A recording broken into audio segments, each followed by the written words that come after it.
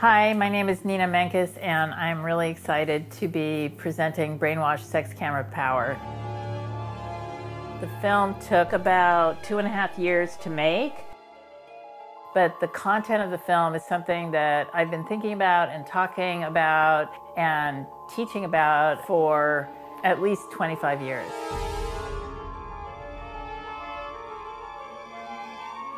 Even though I have been talking about these things and I understand the male gaze in cinema and I've been bothered by it, it really was through the process of making the film. The actual process of making the film was transformational for me, and I started realizing how embedded this stuff is really inside, practically in our DNA structure, and we have to get free of it. The master's tools will never dismantle the master's house. It's the stuff that I think you thought, and maybe I thought, well, everybody knows this, it's in the ether. But it's the ether. And so to name it and to show it is something that I believe can change the world.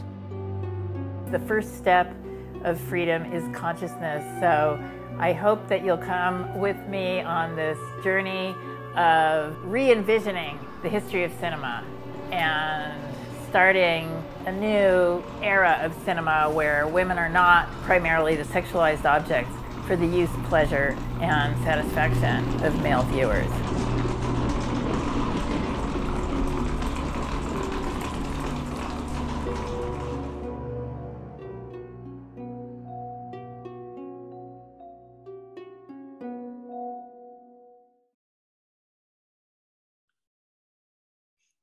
So, to get the ball rolling with discussion about this amazing film, some might think that Laura Mulvey's use of the male gaze, the idea of the male gaze, conceptualization of the male gaze, which Nina draws a lot on in her film, is obsolete, outdated. Laura Mulvey developed this analysis a while ago. And the assumption is, I think, very often that this is okay. It's been there, done that. We've now moved on. The thinking is that there are many powerful women in film and media conventions have changed. Yet Nina's recent film draws a lot on Mulvey's formulation to demonstrate that things have actually not changed. And if we pay attention, we realize that they haven't. In fact, JABU was talking about the way in which she was talking to other filmmakers. And they were saying they really need to revisit how they have been representing and filming and using certain aesthetic conventions. Nina also draws attention to how highly politicized the visual representation of gendered bodies are. In other words, what seem to be neutral or universal visual aesthetic conventions have very harmful implications. And we see these implications today in the recent anti-abortion sentiment and laws surfacing in the US. This is a major wake-up call that we can't afford not to take cultural representations of women's bodies seriously. But I don't want to hog the show. Let's turn to the panelists, starting with Nina as filmmaker. Nina, I mean, this is your film, and you've said a lot of what you want to say about the male gaze, but can you offer some reflections on what the male gaze has meant to you in your work and what it's meant to try and challenge this that you haven't raised in your film? And maybe comment on why this film might be particularly prescient in the present day, in 2022, in view of what's happening in the US, for example. Absolutely. First of all, thank you for that very brilliant introduction and kind of wrap up of some of the key issues. Certainly, that's an easy way to try to dismiss the issues is say, oh yeah, Laura Mulvey, 1975, old news. Whereas, unfortunately, the Supreme Court reversal of Roe v. Wade on Friday shows us that women are still seen today as objects and not subjects. And this is really one of the key points of the film, which is this distinction between subject and object. And I do talk about this in the film, but it's worth revisiting it in light of Roe v. Wade and our real life issues, which is, you know, a subject is a full-on human being, and an object is acted upon by a subject, or serves a subject, or, you know, pleasures a subject, or is there to do the subject's bidding, but is not a full-on human being. And in fact, Ruth Bader Ginsburg, there's been a video flying around the internet of her statement from 1993 when she was up for confirmation to become a Supreme Court justice. And she specifically made this statement, which to me ties directly into Brainwashed and the issues that we're looking at. She said, you know, having the concept that a woman cannot make a decision about her own body and her own self shows that you see that woman as less than fully human. Boom. That's the whole point of what we're talking about, is that within the visual structure, within the formal structure of the way films have been shot, too many, not all, you know, have there been people who go against? Yes, throughout history there have been, and there are now. But the majority of films position the male subject, as the full-on human subject, with the woman, the sexualized woman, almost always in the object position. And that subconsciously seeps into our whole feeling, not only men's feeling about women, but our feeling about ourselves. I think we lost our brilliant monitor. There she is. Sorry, I took some time out to have a quick cigarette. Yeah, no, I think your point about the way that it has to do not only with the way that men see us, but the way that we see ourselves is so crucial to Malvi's formulation, and also is so crucial to your film. You know, it's not a matter of, well, men look at us this way, but it's the way in which certain aesthetic, discursive conventions have been normalized and have become hegemonic. So we internalize this, and dislodging this is so hugely important. And what I understand from your film is that you're saying that we really need to pay much more attention to cultural representations. They matter.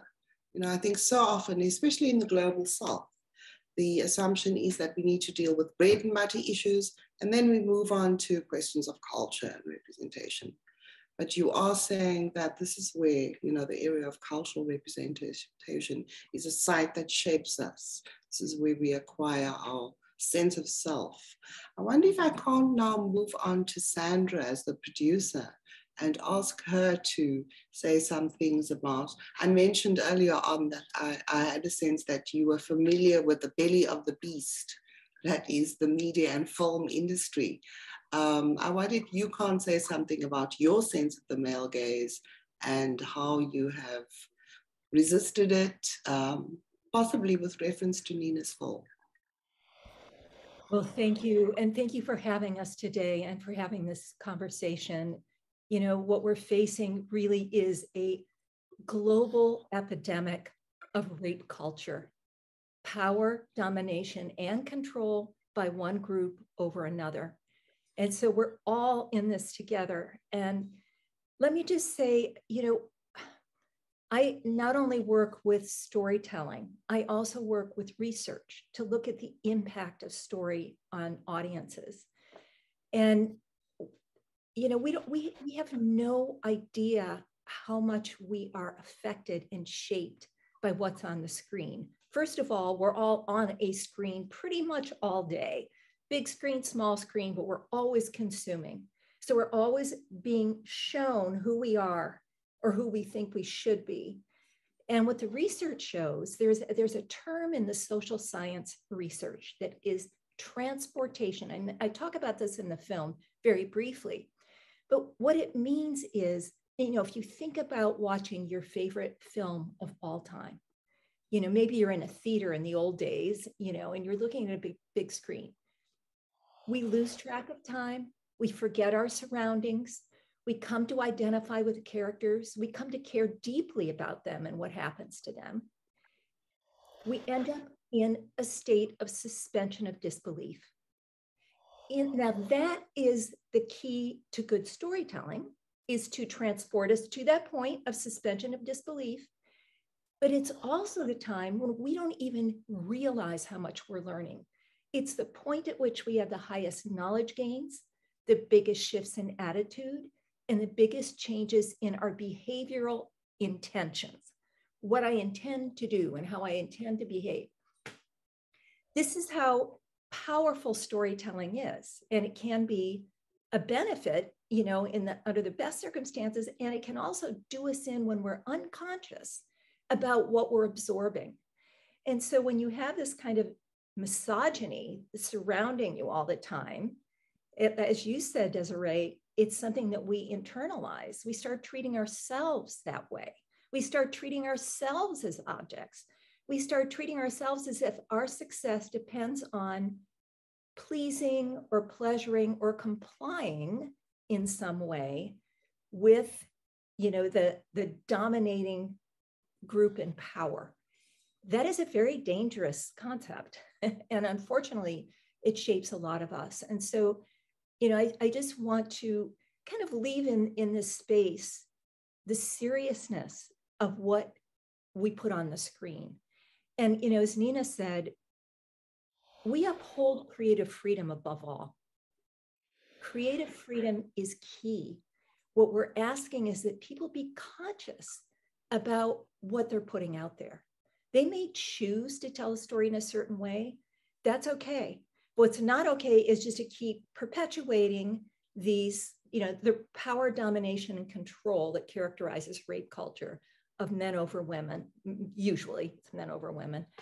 That unconsciousness is no longer okay. So we're trying to wake up audiences and creators. And then to the belly of the beast, as you said, of the industry, you know, I learned to inspire instead of finger wag. So I've worked very closely with a lot of TV shows, the top TV shows over the last 15 years. And I started focusing them around 2016 on rape culture, sexual consent, and human trafficking. And I created a series of story tours. In fact, my very first story tour ever was to South Africa. And after South Africa to India.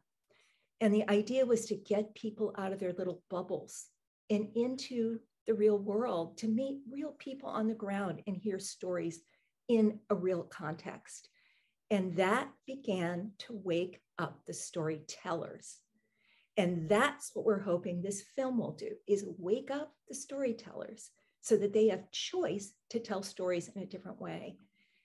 And I'll just close with one of the stories that resulted from a rape culture story tour I did. I took groups of writers and producers into rape treatment centers, was an episode of Grey's Anatomy on sexual assault. And the power of that story was that there was a 43% increase in calls to the National Rape Hotline number after that episode aired, immediately after it aired. Why? Because in that episode, oh, I have goosebumps again, women were given agency during the rape kit collection process. Their agency had been taken away during a sexual assault, but it was given back when the survivor learned that every step of the way, she had the power to say yes or no if she was asked, do I have your permission to take a swab of saliva? Do I have your permission to take a piece of hair? She could say yes or no every step of the way. So I would say agency is one of the things we're after when we think about people as subjects. As women become subjects rather than objects, they have agency to decide and to choose. Thanks so much, Sandra, for that. I'm particularly struck by your focus on the importance of changing consciousness and the emphasis on agency. But what I'm also thinking is that, I mean, something that Nina makes very clear in a film is the extent to which very often it's not so much the subject matter, the story that's being told, but it's those subliminal things that go on in the background, how women's bodies are depicted, you know, lighting, angle, that somehow kind of perpetuate an idea that actually these are bodies which, irrespective of what they are saying or what they are doing, are actually not really seriously powerful bodies. And those conventions are so hard to shake. And I'm wondering whether I can't turn to JABU here, because JABU is a filmmaker who has really been focusing on trying to break these conventions in all sorts of ways, thinking about new ways of representing non-binary bodies, women's bodies. JABU, your sense of the challenges related to counteracting, challenging the male gaze.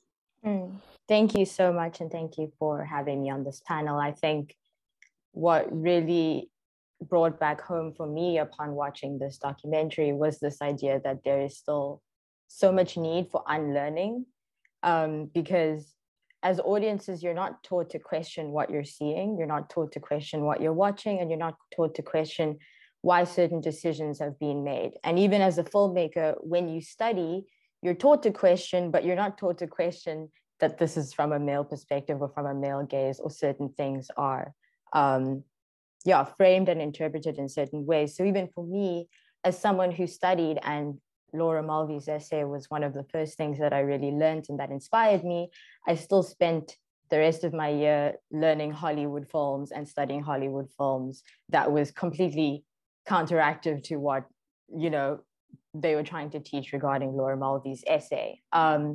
And then even learning things recently like the Bechdel test and seeing how that comes into play within even recent movies, and that gap is still so low in that women are still very much the object, and we've become so normalized to just accept it that it's not even coming into our consciousness anymore to question it. It's just accepted.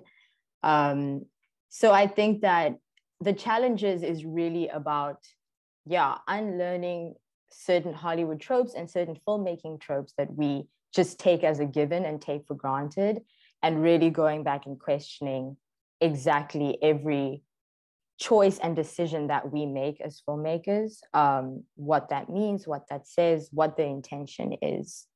And I'm still figuring that out myself. I think watching this movie again, it made me want to go back to older work and re-look with fresh eyes, you know, because it's almost like, when you're young and when you make films, you're not considering these things sometimes. So I think it's all just about constantly questioning, constantly having those ideas in your head.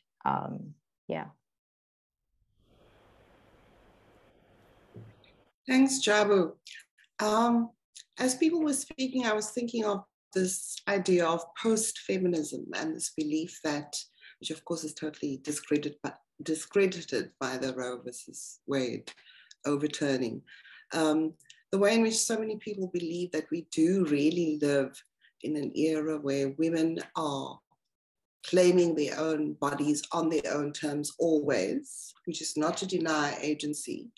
But, you know, I think that there's a certain over-optimism about this idea that women are claiming their agencies and their sexuality and their bodies in certain ways, especially on social media.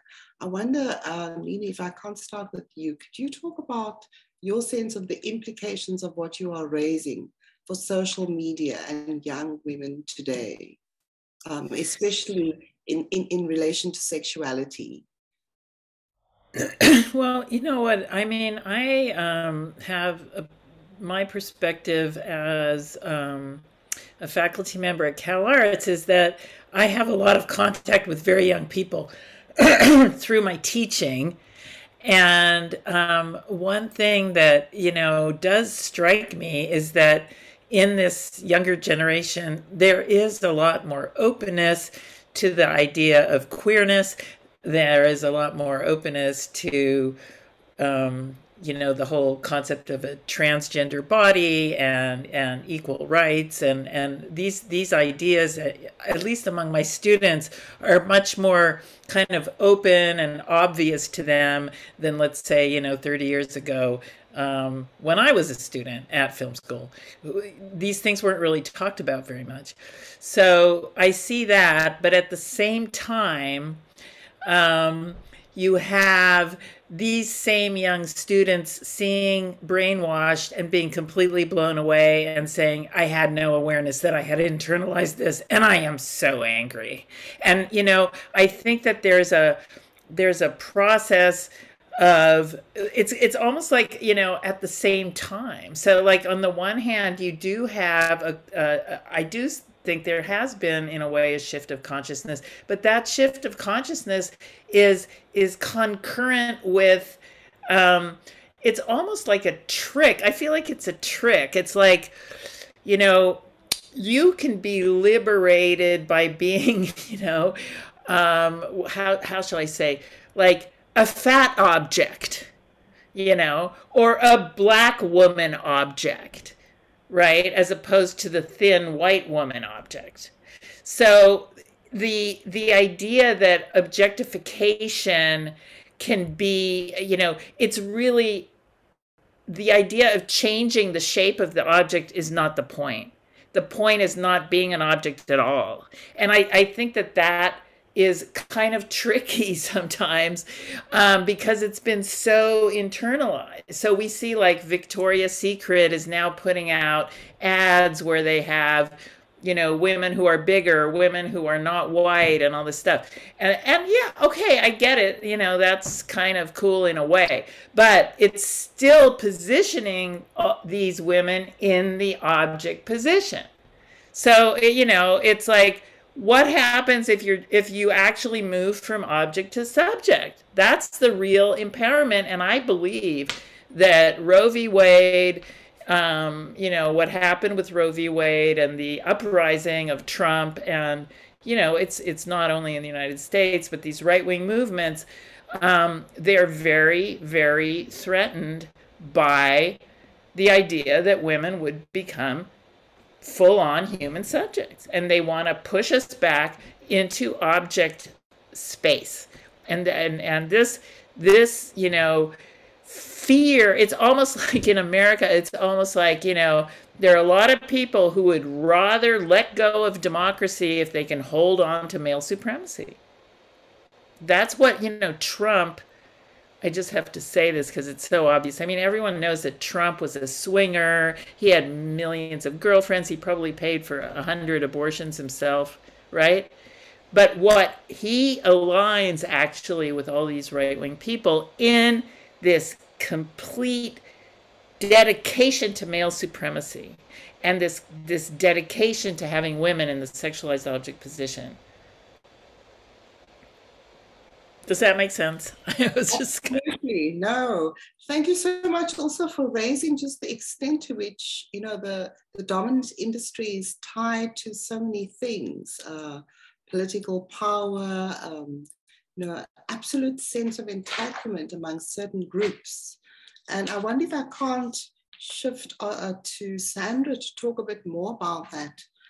Again, going to the belly of the beast. What does it mean to actually support projects, films like Nina's, that go against the grain? Because I mean, the backlash is as Nina's pointed out, the backlash against women defining themselves as subjects is huge.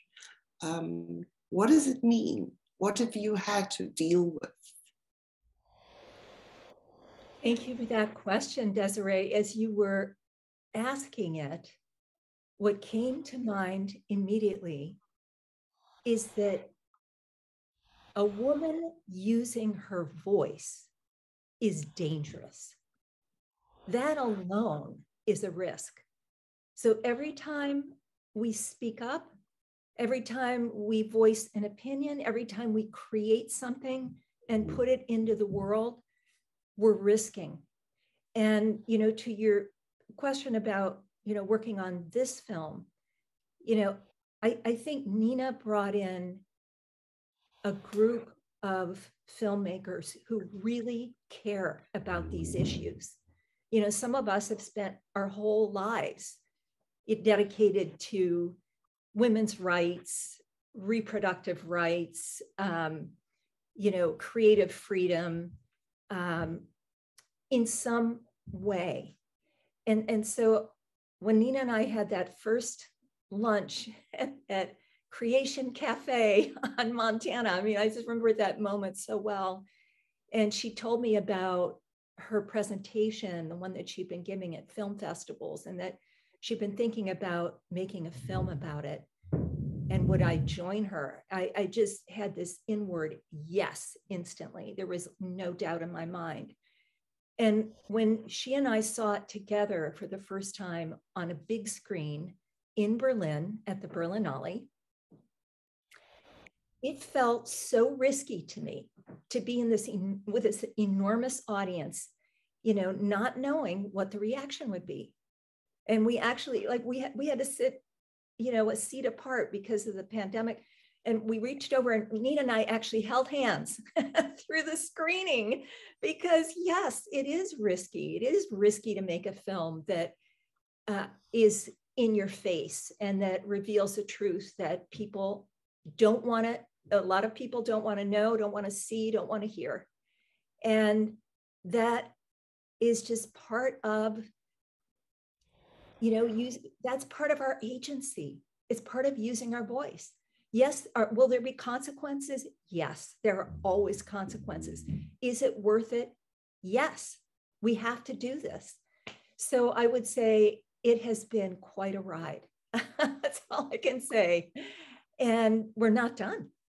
You know, the film's just getting out into the world, and, you know, Nina's, I don't know, we have to catch up and see where things keep kind of exploding in good ways, you know, as the film lands on audiences. But I think we're just beginning. And also, it isn't just the film, it's all of us together. Because if this begins to wake us up, we need to have strength, and we need numbers, and we need to work together. What occurs to me also is part of that strength and those numbers have to do with a kind of a body of alternative, particularly young filmmakers who have the energy and passion to take this forward. And JABU, yeah, can I turn to you now? What do you make of a conversation that is happening among those who have actually seen feminism move through the 80s and in some ways believe that they are still fighting a battle that was around a long time ago? Just, I'm not sure if that's a clear question, but what do you see as the challenges that you are confronting today? And do you have a sense of, as a filmmaker, and do you have a sense of this being the continuation of a legacy? Do you feel that this is a new set of challenges that you are facing now? I think it's so interesting when Nina spoke about, you know, representation and this idea that it's not good enough to change what the object is anymore. It's about changing the subject, right? And it's about changing the fact that we don't just want to see Black, queer, trans people of color in front of the camera, but behind the camera telling their stories too, right? Because also for those stories and those real stories to be true, and for those people to be subjects, it needs to come from a place of honesty, authenticity, and people who can tell those stories properly and fairly. And I think that, yeah, besides all the challenges that go into how we show women on screen and how women are still perceived and treated, it's also just about who are the people behind those images, who are the people behind the lens, who are making those decisions, who are the execs, the studios, all of those people that are deciding that those choices can be made. And those are the types of things that get put out there, right? Because one of the most interesting things from the film that I really had to think about deeply was this idea that, yes, distributors are making those conscious decisions. Like, they are choosing what films they want to see, and they could be pushing an agenda that speaks to their own patriarchy or their own internalized ideas. So it's also so much just about who are the players within the industry. And that's really the biggest challenge. I think, just being a young director and being a young filmmaker, like pushing to really diversify crews can be difficult when you're dealing with other people who are your producers and other people who are deciding where the money gets spent. And it's almost like we have to go back to also then, where does that money come from? And as filmmakers, making those choices to take money from people that are going to support our vision, or take money from people who are going to go against it, right? So yeah, it's so much more interlinked about who's in front, who's behind, who are all those decision makers behind that. That is the real challenge. Thank you, JABU. I wonder if we can't return to, I think, what is really crucial, both to Nina's film and to what has been said, the distinction between objectification and subjectification, and something that JABU raised, which is, we might be seeing a kind of a diversity of different bodies, but how these bodies are represented remains a problem. And it says a lot about the opportunism of the film and media industry. So that's kind of a provocation, and I wonder if I can't just throw that out and ask everybody to comment. Nina, would you like to? Yeah, I mean, I think that the there has been somewhat of a shift. Kind of in TV, we see it more. We're seeing more Black women getting hired to direct in TV. We're seeing a shift in numbers there a little bit. What JABU brought up about money, it's amazing, however, that the big budget films, the big money films that, and it's not just the money for the film, it's the advertising budget, right? So you have a system. I mean, I talked about this a little bit in Brainwashed, this feeling that, like Foucault says, there's this web, there's a web of ideology where the money that funds the films and the money for advertisement and the male gaze perspective, male supremacy on planet Earth, these all reinforce each other and push the other people out, so that we are seeing a shift. I want to acknowledge that we are seeing a shift. But there's almost no shift still in the big money and the big budgets for advertising. I mean, imagine if Brainwashed had $100 million in an advertising budget. Just imagine. Or, hey, how about $1 million for advertising budget, right? I mean, so we are excited that the North American rights were bought by Kino Lorber, and we're going to have a theatrical release in the fall. Now, when you launch a film, a big part of the film's success is whether the film is good and whether people love it and whether they talk to their friends and say, go see this film. But another part is advertisement. And advertisement takes cash, and if you have a small little tiny advertisement budget, you pray that enough word of mouth will, happen so that, your film will stay afloat for a bit. But that kind of closed circle with funding and advertisement money and people behind the camera money, it's still a very closed circle, and it's depressing. I think it's depressing, but it's really I don't know, it's a process. We're in the process. I don't know if I lost track of the question here, but I think that it's just an interesting problem that high amounts of capital are still flowing to the same kind of films. I mean, you know, Blade Runner 2049 cost $100 million to make, and they probably had $100 million advertising budget, you know.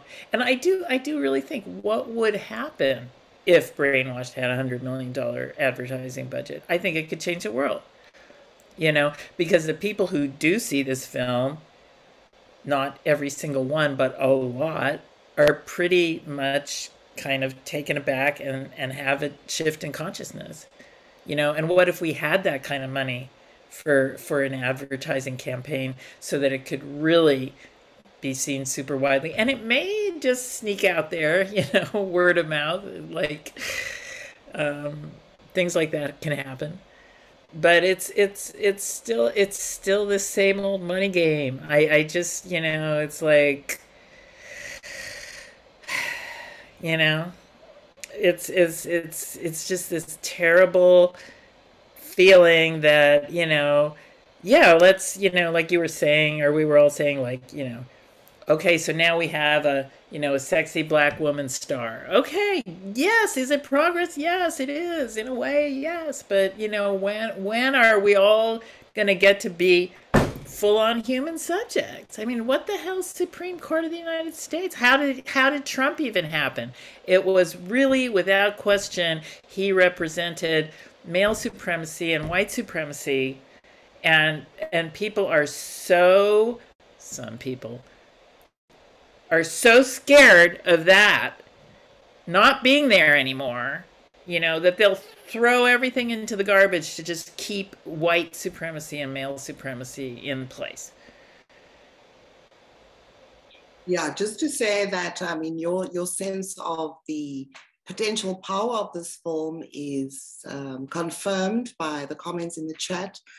Very few questions, lots of very long discussions of just how much the film meant and how much people have learned. I wonder if I can't just ask Sandra or Jabu if you want to say anything before we turn to the questions. There are a few. Sandra, Jabu. Linked to the idea of how bodies are now commodified, and it seems to be all hunky-dory, and we have these queer bodies in soapies, and, you know, what are we complaining about? You know, people are represented. But of course, what is the distinction between objectification and subjectification? Yeah, I think, like, you know, something that, like, I think about right now, because it is the month of Pride, is that idea of how also, you know, people and communities and different identities get commodified, right? Because of their representation. So queer communities get commodified, Pride gets commodified, all for capitalization, profit, and those types of things. So it's like representation is only happening when it satisfies or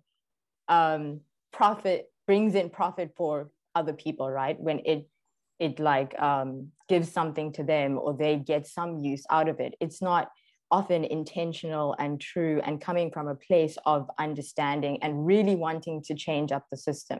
In no way is it that, because that requires such radicalization with the way that things work that it would just take away those people's power. Instead, it's how do we use these stories, these people, their community, their ideas, their beliefs, and commodify it and take it and kind of use it as a way to push our own agenda and our own profit and ideas. And even, you know, something like what was interesting within this film is just, you know, like Wonder Woman, right? Okay, here is a woman director, Wonder Woman. It's like this huge film about women empowerment and everything. And then you look at the way that it's shot, you look at the way that she's dressed, and you realize it's all for their marketing and profiting ideas. So they're pushing this idea that it's this feminist film, but yet all the subliminal messaging, all the framing and everything intentionally is still pushing patriarchy and the ideas of patriarchy. So it's such a, it's so dangerous, because it makes it even harder to question and reflect and truly see what are the intentions and the reasonings behind certain companies showing Black, brown, queer bodies, behind filmmakers, women filmmakers getting money to make certain films, because you're like, you're being disillusioned by what they're telling you rather than what they're actually doing and what they're actually showing. Thanks, Jabu. I think we have a few questions now. There's a question from Taryn, which, the question is, could you discuss the use of 145 film clips? Nina, this is for you. Why did you choose them? How did you choose them? What were the practical implications of that in terms of copyright, I suppose, and licensing? Right. Well, it's actually 175. Or it's actually, if you count every little clip, it's more closer to 200 film clips. The process of choosing the clips was hard because even though we included like 200 film clips, there was like 400 more film clips that we could have included. Like people were like, well, what about Sergio Leone and the Westerns, you know? And yeah, we had Sergio Leone in there and then we took it out, you know, because at a certain point you just have to say, okay, let's, this seems like the best example right now, you know? And what we always had to consider was the historical arc. So, for example, there's that sequence where we're talking about, you know, framing and this shot that we've all seen a million times of, you know, more or less a woman who's bending over and we see her butt, right? So the first example we have of that one is from an Adam Sandler film, Grown Ups, I think it was, or Growing Up or something. And so you see you see the woman bending over and it's her butt, and you see men looking at her butt, right? And so then everyone's like, oh yeah, B movie. We know B movies are like that. Then we hit them with Rear Window by Hitchcock. Oh, whoops, Hitchcock did it in one of our favorite films. Oh, whoops. And that's from, you know, a long time ago, right? Classic film. And they're like, oh, yeah, but that's a long time ago. And then we hit them with Quentin Tarantino, Once Upon a Time in Hollywood from 2019. Same shot, close up on a woman's butt. So that was a consideration, you know, how do we show the clips over time and how do we show the A-list films? All the directors that everyone reveres, right? You know, Quentin Tarantino and Martin Scorsese and Sofia Coppola. These are the, you know, the gods of cinema. So it's not just the B movies. It's not just music videos. Everyone knows music videos are all about TNA. No, it's the A-list. So that was the selection process. And then the... I see someone's asking about objectifying white males. No, we're not objectifying white males. We're pointing out a power dynamic. So anyway, just a quick word about the licensing. The licensing of the film clips, if we had to pay for each film clip, would have been millions and millions of dollars.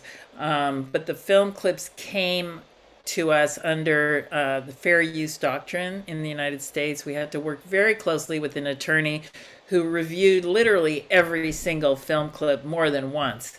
I think our attorney's seen the film more than anyone, almost more than me, or at least getting up there. Every film clip had to be reviewed. And sometimes he would say, well, this film clip, I see your point, but, you know, it's not quite 100% a perfect example, you know. So it has to meet the guidelines for fair use are, you know, that the clips have to be cultural critique, educational, and historical perspective, recontextualizing film clips in a new way. So I'm not just showing you, you know, the sequence from Raging Bull in the same way that it was in the film. I'm showing you the sequence from Raging Bull, and then I'm asking you to look at it in a new way. So then that comes under fair use. And fair use means that we're allowed to use the clips without paying a licensing fee. Yeah, this was not central to your response, but maybe I could invite, I think it was Bart Smithers, to take very seriously that phrase that Nina used, which is to see things in a new way. It's not simply a matter of who is being looked at, but what the political implications are of being positioned in a certain way, which has implications for how the looker and those who are looked at are defined as human beings or not human beings. So, yeah, there was another question, which is, what advice would you give to male filmmakers? And I think this is a question for all three panelists, to male filmmakers exploring sexuality through female characters. Yeah, anyone want to take that? Maybe not Nina. I don't know, Nina, you might be tired of that kind of question. I'm just going to thank you all. I'm sorry, I have to jump off right now because I have another panel in 2 minutes. So Thank you. And this has been amazing. And JABU, we're going to be staying attuned to you and your work, and keep going. Thank you, Sandra. Thank you, Sandra.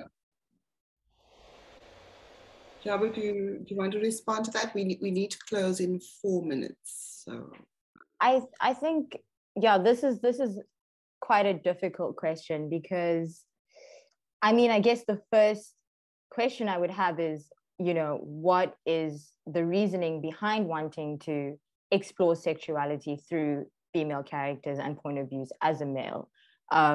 What is your reasoning and your intention behind this? Is this something that, you know, you need to explore? Is it something, I guess it's all about the context behind it, but I think, you know, yeah, right now,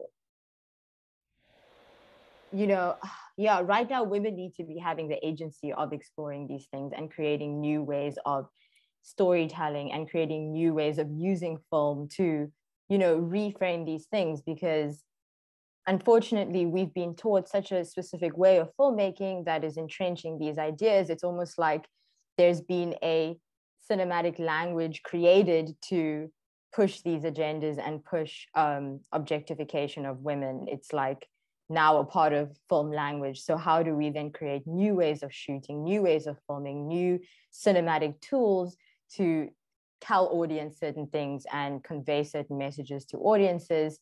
And as a male, if you are wanting to do that and really wanting to do that in a way that is, yeah, I guess it would be so difficult because you're not obviously coming from experience of being a woman and seeing those images and living that experience. So I don't know, I think maybe have a lot of women on your team and a lot of women consulting you and helping you and telling you their perspective. Yeah. I would jump in and say I think it's a bad idea. Just drop it, right, like a hot potato. And instead of trying to represent somebody else's point of view that you don't know anything about, why not think deeply about your own point of view? Because one of the things about the so-called male gaze, which is so interesting and so depressing, is that it's monolithic. So that's the point of Brainwashed. You know, some people said, well, you took the shots out of context. Yes, I did. I absolutely, on purpose, took the shots out of context to show you that whether it's comedy or drama or 1920 or 2020 or whatever, you get the same kind of shot design. And the message in this shot design is, this is how you look at female bodies. And this is how you objectify women. And this is how women are not subjects. Okay? So this monolithic thing is the problem. I don't believe that every man on planet Earth looks at women in this one specific way. What if you fall in love with a woman and the thing that just makes your heart beat is actually, you know, she has this funny little dimple on her cheek, or she's just a way of the way she talks or the way she touches her ear? I don't know. Does it really have to always be close up on a behind and close up on a boob? Is that the only way that you see things? You know, what happens if you claim you're individual? This was what I was trying to say in Brainwashed. What if you start with, what do I really feel? Not what I've been taught to feel, but what do I really feel? And take that thing that I really feel and translate that into a shot. Thank you, Nina. And I mean, what you say in your film, and I think this is why people are so kind of affirming of how important it was.